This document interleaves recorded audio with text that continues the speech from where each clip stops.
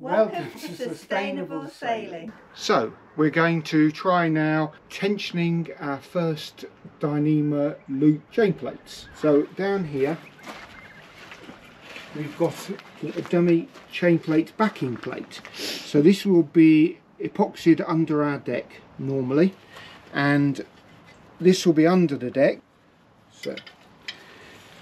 So this is essentially a soft shackle in its open position. If it was being used as a soft shackle, you would open that up and put the knot through it, and then you would have a loop. When they're used as a soft shackle like that, all the tests show that if they've been built right with the buried part tapered properly, they break here when that's going around the knot. And that's because that's a very tight bend at that point. Because ours are going to be open, this part will come up through, and that there will be above the deck. It will have a low friction ring in it, and this very light line, lighter than we will use, we haven't got the right line yet, but this very light line represents the lashing that will be used to tension between there and the shroud. Shroud will have a low friction ring that this will tension through. Shroud goes up there to hold the mast up. So that is a mock-up of what our chain plate system will look like, with the only differences being that this will be bonded permanently to the underside of the deck. We will do a bit more rounding here. We haven't got the right sander to do that very well at the moment, and all our backing plates are larger than this.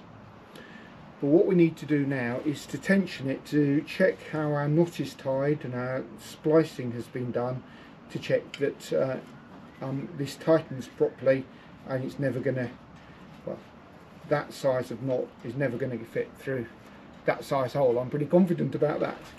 So we're going to just pull this through here, finding somewhere we can actually get a ton of tension onto it is proving quite difficult, but this is the best thing we can think of for the moment. That bit welded to our boat cradle should give that a good pull through there. This here is actually putting more strain on the FR4 backing plate than when it's bonded to the hull, because it's got a larger opening and it's not bonded in place. So we have that chain plate loop there, hooked onto a crane scale that will measure up to 1 ton. Sealy pull along, this can pull up to 1.5 tons. And then we have our second backing plate and chain plate loop at that end of the boat cradle, and so we are going to get tension between the two today up to 1 ton, which should tighten the knots nicely, and then long term the goal is to put a block and tackle between them using Dyneema and low friction rings, so we can load it up to about 4 tons. I'm just going to engage make sure it that that's fully loose, so the scale will start off at 0.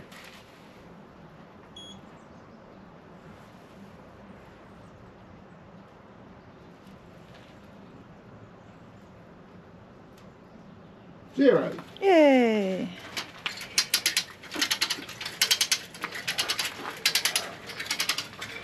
Well, it holds 8.5 kilos. Ooh, it started moving.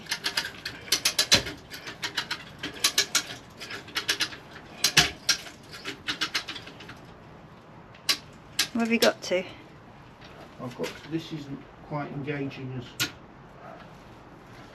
What much value? as I would like it What value is it at? to.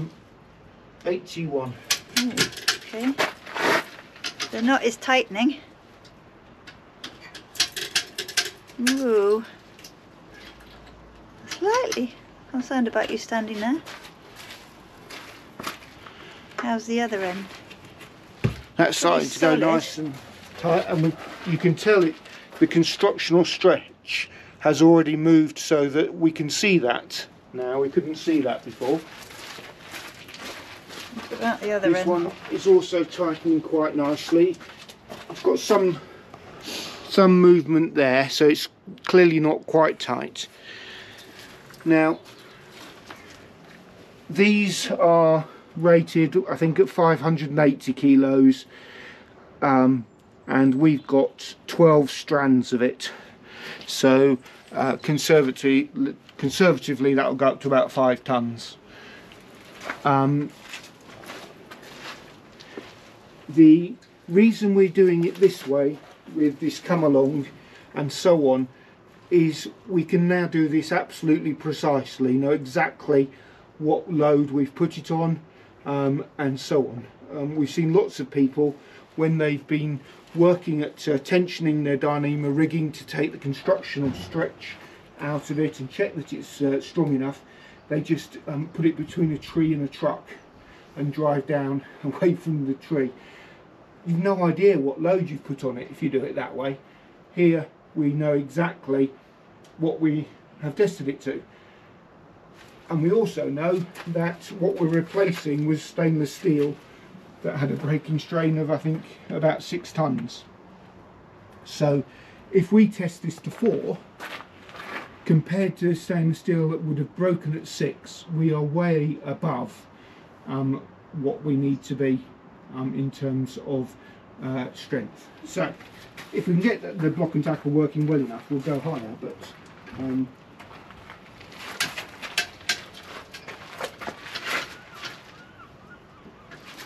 We ought to look at the other end to make sure it's not, to make sure it's properly. so we're up to just nearly 300 kilos now.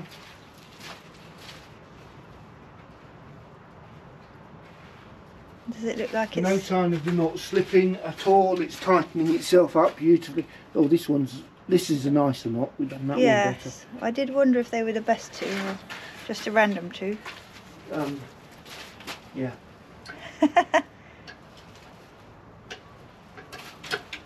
Oh, something's happening. Oh, something's happened. What's that?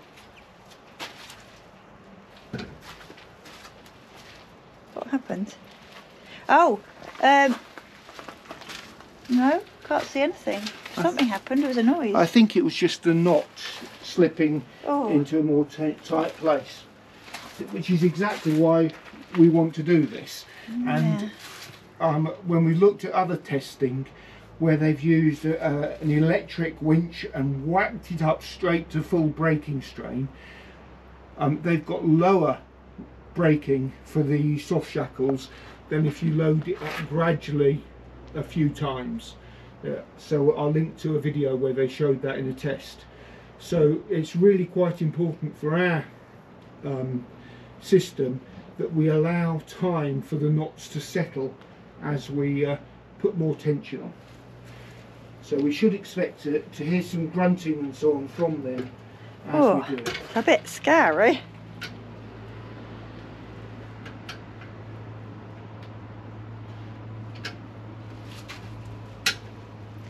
Oh, I can see, yeah, I can see it moving, Dave. I can see the friction ring It's pulling out. yeah, as you're that's pulling. the constructional stretch coming out of it. And we're up to half a ton. I'm a bit worried about you there if it breaks, I have to say. Yeah. 650. I think maybe we should stop there and see how it's doing. If I stand out here, that would be safer. Marginally. 5.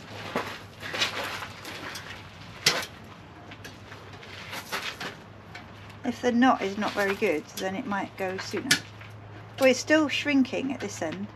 800. Can you... I want to go and look at the other knot now. Let's go down the other end. See how it's doing.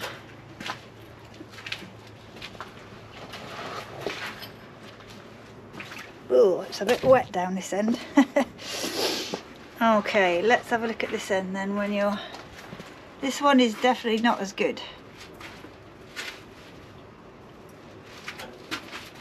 It's interesting, it's dropped down, so obviously the Dyneema somewhere in the system is stretching slightly. Yeah. As you would expect. When you leave it, when you leave it, the tension slowly going down. Yeah. Ah. It's holding anyway. Right. Doesn't look any different. That's a ton. Oh wow. I'm going to come. I'm going to pass it to you because I can't get across the puddle. Of weight. And so that there, the low friction ring and so on, that knot, the FR4 holding beautifully, and this knot has actually really started to properly get itself tight. And let's just have a look just to prove. Oh, it's dropped down to just under 900 now, so we'll leave it for a little while. There again, that's your low friction ring. Essentially that's what you might think of as the chain plate. That's what you're going to tension your rig to. That's the knot, huge knot. There's no way that could ever pull through a 20mm hole, and providing that hole is nicely rounded, it's not going to wear through with chafe or anything like that. And we are looking at various bits of chafe protection we can put on it anyway. So that's all holding up beautifully. Only remaining thing is that once we install all of this, we will essentially put a removable box covering that, which it will catch any water that seeps through from the deck. As everything from here is all going to be properly epoxied, we don't need to worry about water soaking into anything. If it drips down the shroud, comes inside the weave and drips out here, we will simply catch it. What's it saying now? Down to 850. Gone down more from the camera. Oh! One click takes it over a ton. Yep, it's back on again. 1,000 kilos. Wow, there we go. Right, let's stop the camera now and say that we've completed the test. Thanks for watching. If you enjoyed it, give us a thumbs up.